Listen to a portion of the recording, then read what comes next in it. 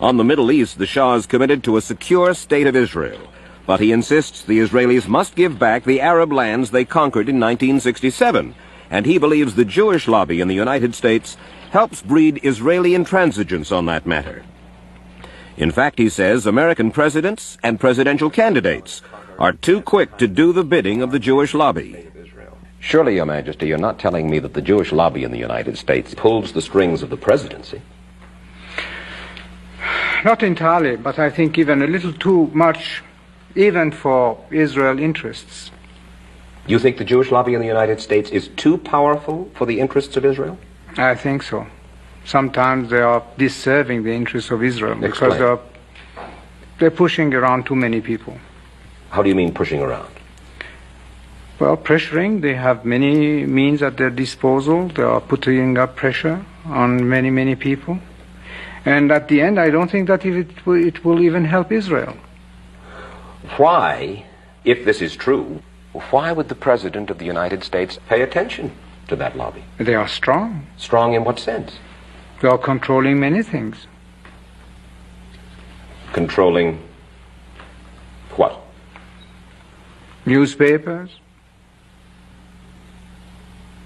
medias, Your Majesty. Banks, finances, and I'm going to stop there. Well, now wait just a second.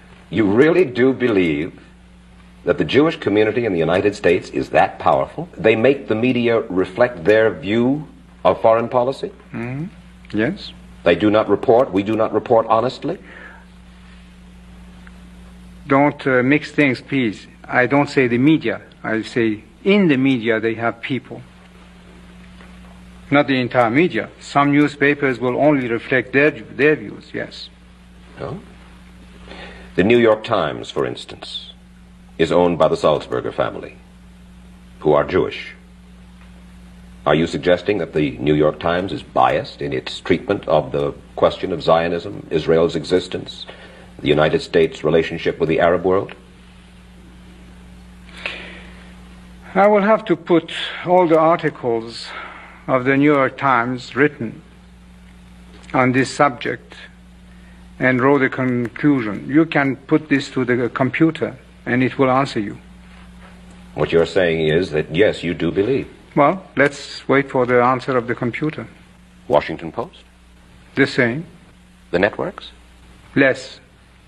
I must say you are speaking with your characteristic candor. Yes, if you like. I try to be candid. I have always been.